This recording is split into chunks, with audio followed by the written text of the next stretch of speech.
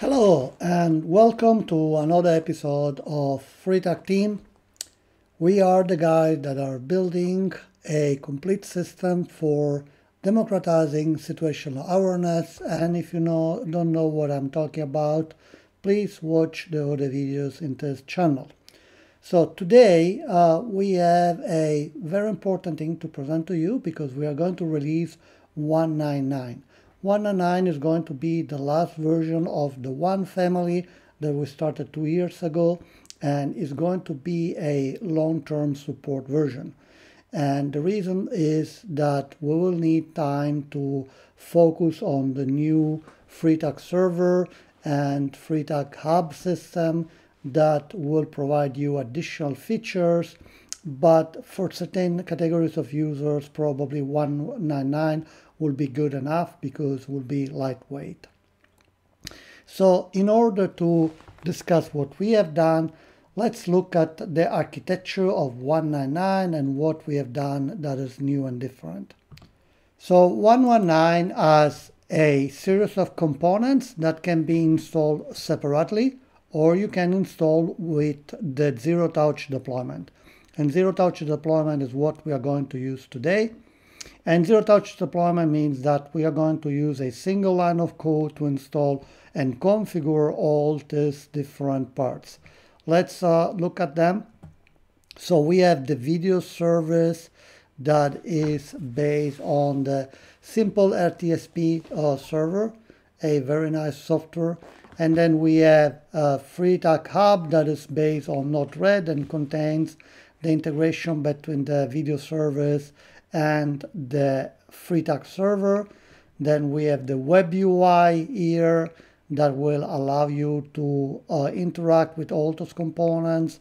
The web map, that is a mini client that shows which users are connected and what they are sharing. And new in this version is the Mumla server that provide voice capability to the whole system.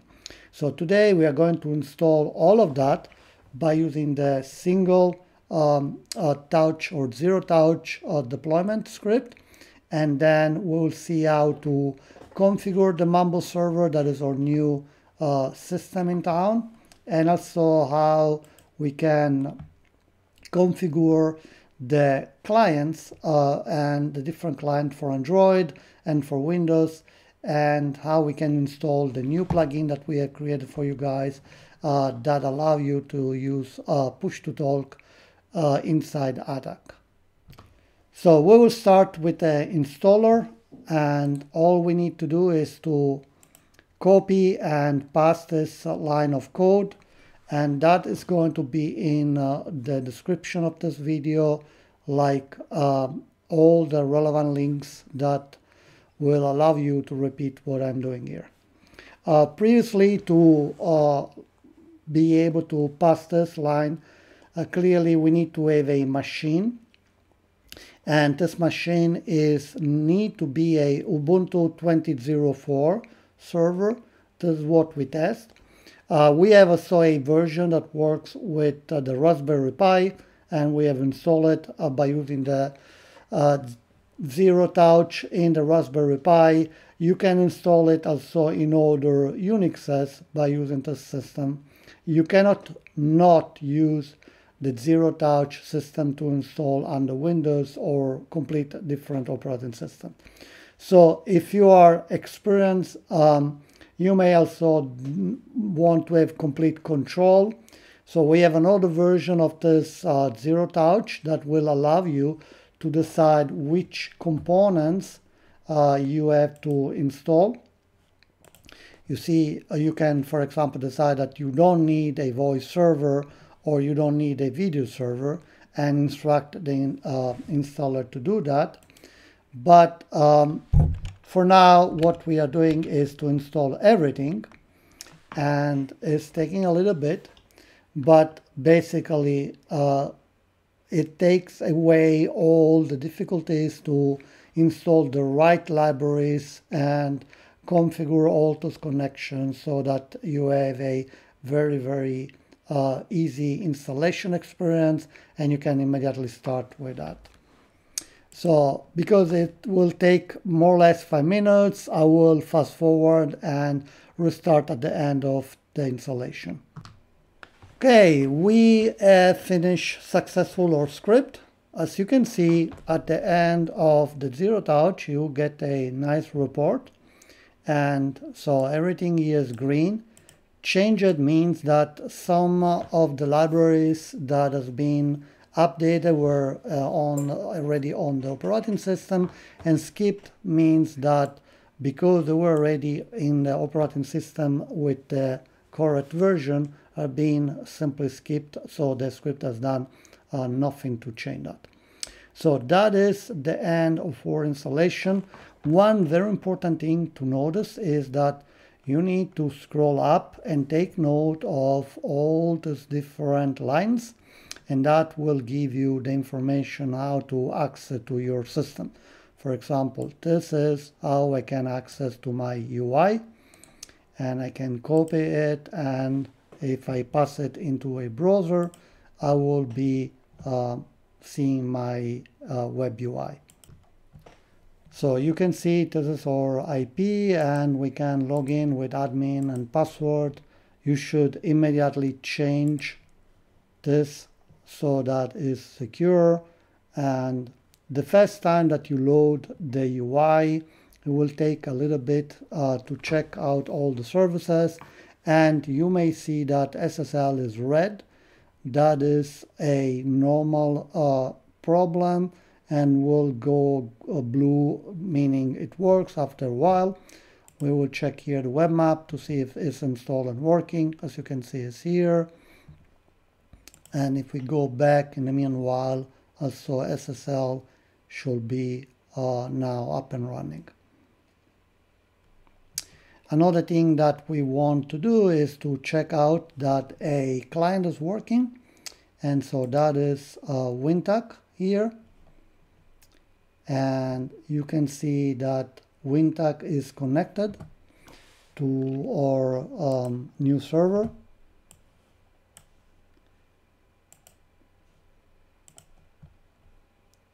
So that is the IP of our server.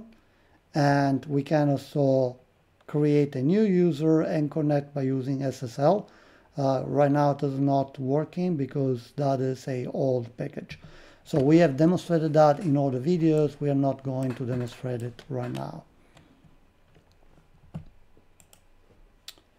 So let's go to the real new part that is related to Mumble.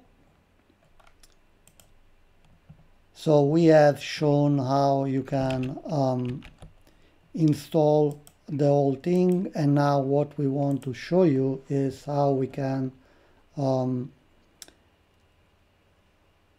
create and use the Murmur server, that is the so-called voice server. Let's go for it.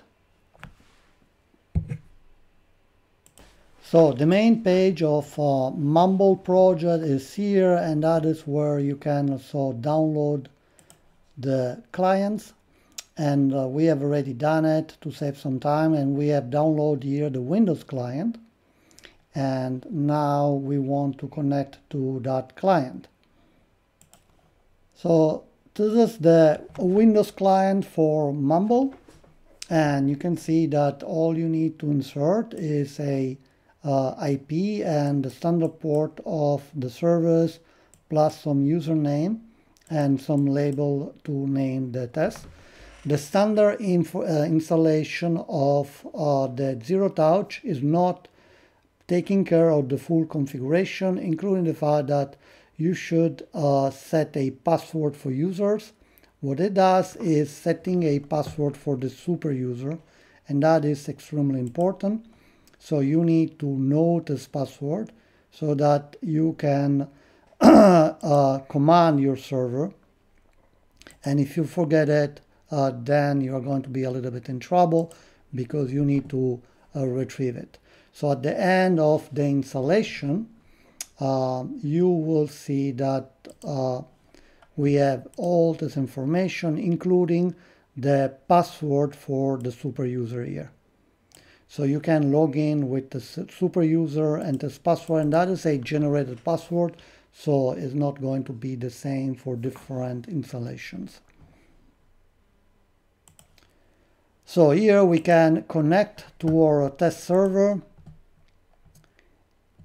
and after a little bit we will be presented with this information that the certificate is different from the one that we have stored. This is why we have just reinstalled it. So we'll say yes, we trust it, and here I am connected with my server. The next thing that we want to do is to connect also a Android client to the same server, and that is where we need to introduce something called the Mumla client for Android. So we are going to install the Mumla client for Android, and then we are going to install on the top of that the plugin so that we can use the Mumla client directly into ATAK. So to install Mumla, you can go on Play Store for Google and look for Mumla Voice over IP, and then click install. As you can see, I have already installed it. You can also install the paid version that will provide the developer with some funds to continue to develop this fine application. But that is a standard Android application and will be installed as you install any other application, so I'm not going to spend so much on that. But we need also to install the special plugin that we have created for using Mumla inside ATAK. So let's go for it. So the ATAK plugin for the Mumble push-to-talk system is available under FreeTAK team on GitHub, FreeTAKMumla plugin, and what you need to do is to download a local copy on your machine, and that is something that I have already done. Clearly you can do that on the phone, but today we are going to introduce a feature that recently came into Wintac, and that is very, very useful to manage your ATAK installation, especially if you have multiple phones like we do at the FreeTAK team. So when you open Wintac, this is the current version 4.5, you may have noticed a new icon called ATAK Manager, and here we can create device profiles. And what I've done here, I have created a profile for ATAK 4.5 or ATAK 5, and that contains different things. And as you can see, I have here the APK of all the plugins that I want to install, including our new plugin for Mumble, that is this one. Clearly, if you only want to install one, you can create a single installation file with only the APK, but as you can see, this system is really nice because it allows you to create a certain configuration and then to push to several devices. As soon as you have finished that, what you need to do is to connect your phone by using a USB cable. Also in that phone you need to have enabled the developer options, but I will not explain how to do that in this video, and then simply click export and export to device. That will install to your device the plugin, and now you are able to use it. So let's go and see how that works. When the plugin is installed, all you will see is here a button, and you can press this button, and when you press it you can start to talk to others.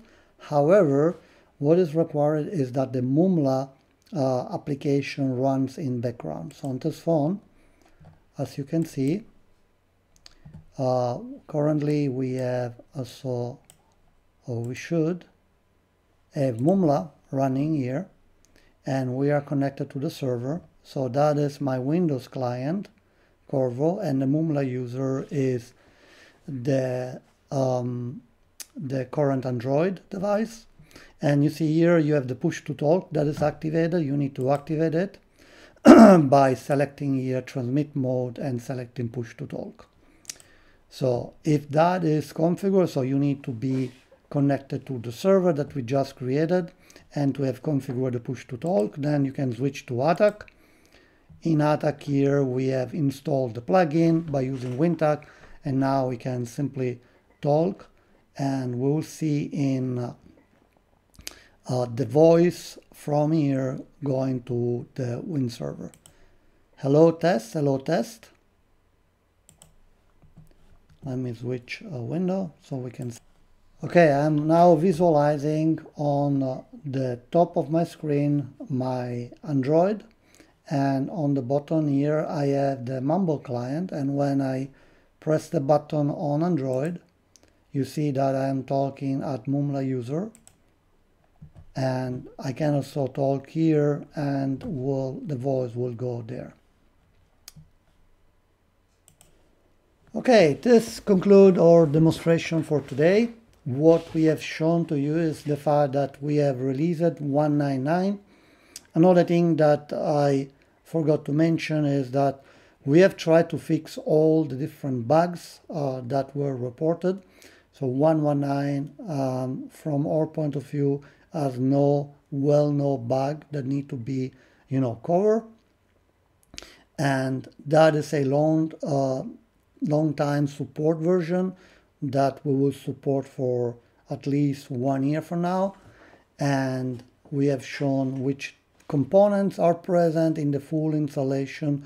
You may decide to install separate components. There are different ways to install them. You can use the console and install each component separately. And we have displayed the Murmur server, and we have shown how you can install a client in Android and a client on Windows, and how you can install and configure your new plugin that we have created for you by using the Wintac ATAK Manager.